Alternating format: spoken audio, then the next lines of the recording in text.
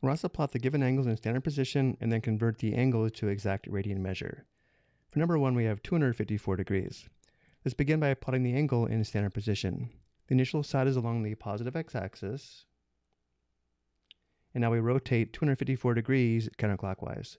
1/4 of a rotation counterclockwise is 90 degrees. A half a rotation counterclockwise is 180 degrees. We need to rotate 74 more degrees to reach the terminal side of 254 degrees, which should be approximately here. This is the terminal side of the angle 254 degrees in standard position.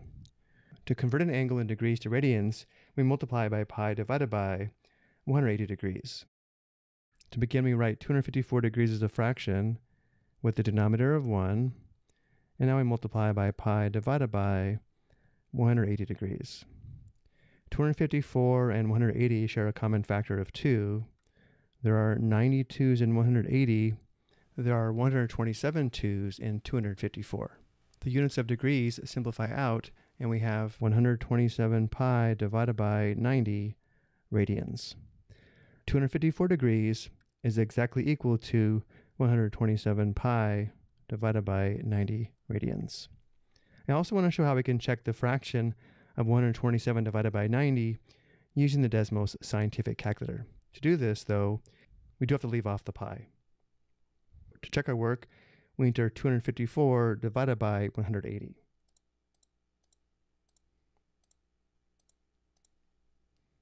Enter. And now from here, if we click on the Convert to Fraction button on the far right, we can verify 127 divided by 90 is the correct fraction part of the angle in radians.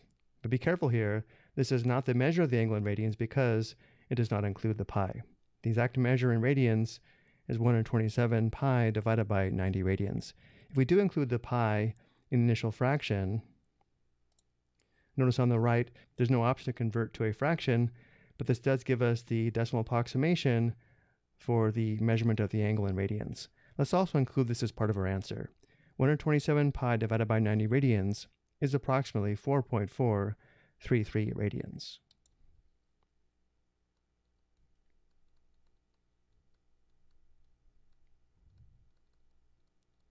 For number 2, we have 123 degrees. In standard position, the initial side is along the positive x-axis, and now I rotate counterclockwise 123 degrees. Again, 1/4 of a rotation counterclockwise is 90 degrees. We need to rotate 33 more degrees counterclockwise, which brings us to approximately here, just past 120 degrees. This is the angle 123 degrees in standard position. And again, to convert to radians, we multiply by pi divided by 180 degrees.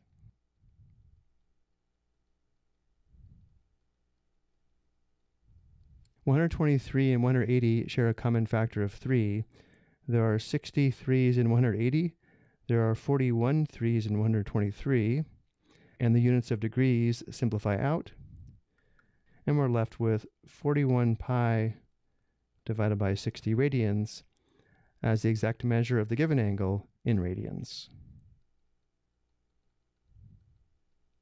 And again, to check the fraction 41 divided by 60, we can enter 123 divided by 180 and click the Convert to Fraction button.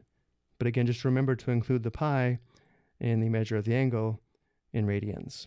If we include the pi in the initial fraction, this does show us the decimal approximation for the angle in radians. 41 pi divided by 60 radians is approximately 2.147 radians.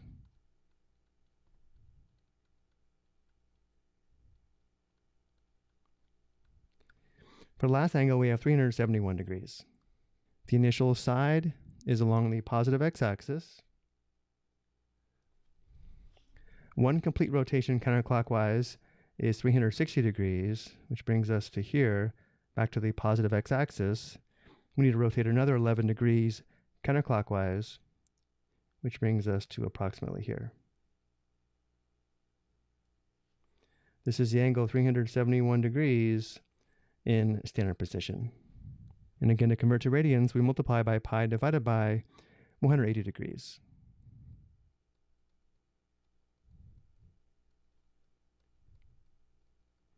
In this case, though, the only common factor between 371 and 180 is 1, indicating nothing simplifies when multiplying, though the units of degrees do simplify out. The exact measure in radians is equal to 371 pi divided by 180 radians. In this case, there's nothing to check on the calculator, but let's get a decimal approximation for the angle in radians. To do this, we enter 371 pi divided by 180, which gives us approximately 6.475 radians. I hope you found this helpful.